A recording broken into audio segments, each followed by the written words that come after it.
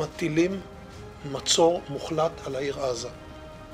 אין חשמל, אין מזון, אין מים, אין דלק. הכל סגור. אנחנו נלחמים בחיות אדם.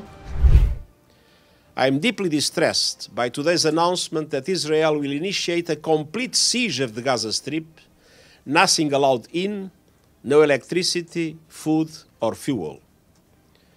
The humanitarian situation in Gaza was extremely dire before these hostilities. Now it will only deteriorate exponentially.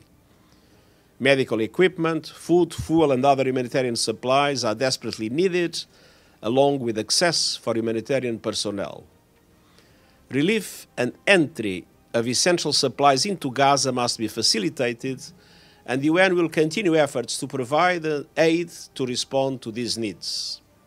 And I urge all sides and relevant parties to allow United Nations access to deliver urgent humanitarian assistance to Palestinian civilians trapped and helpless in the Gaza Strip.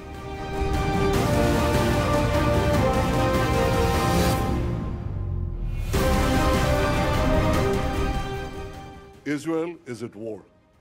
We didn't want this war. It was forced upon us in the most brutal and savage way.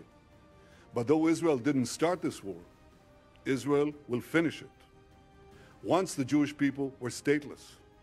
Once the Jewish people were defenseless. No longer. Hamas will understand that by attacking us, they've made a mistake of historic proportions. We will exact a price that will be remembered by them and Israel's other enemies for decades to come. In this moment of tragedy, I want to say to them and to the world and to terrorists everywhere that the United States stands with Israel. We will not ever fail to have their back.